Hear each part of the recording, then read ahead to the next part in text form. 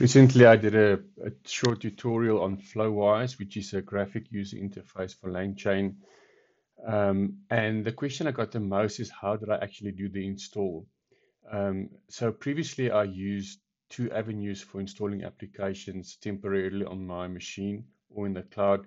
The one avenue I went for was Anaconda to create a virtual machine. And the second avenue I went for was using EC2 instances on AWS. So this I used primarily when I did the NVIDIA Riva chat demo because I needed specific operating system and specific hardware. For the Flowise installation, I actually made, for the first time, I made use of something called Replit. So Replit is a very convenient tool.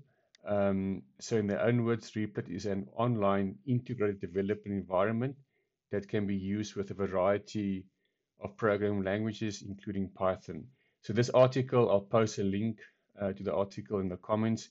This article steps you through how to create a login in Replit, how to create a Python instance, and then how to go to the shell. Only two commands is required to install Flowise.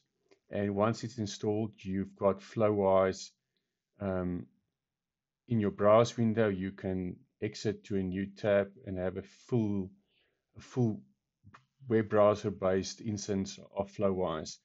The second most question I got was people saying, or statement was people saying they found large language model apps confusing and complex.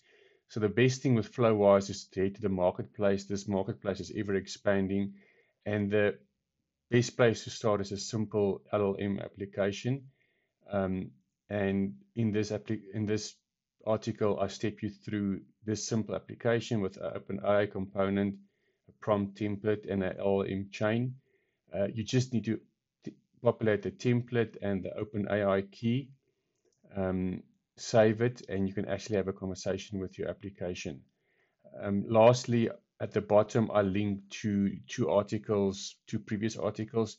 The one article explains how to create a Flowise API, and I illustrate how to interact with that API via Postman. Thanks.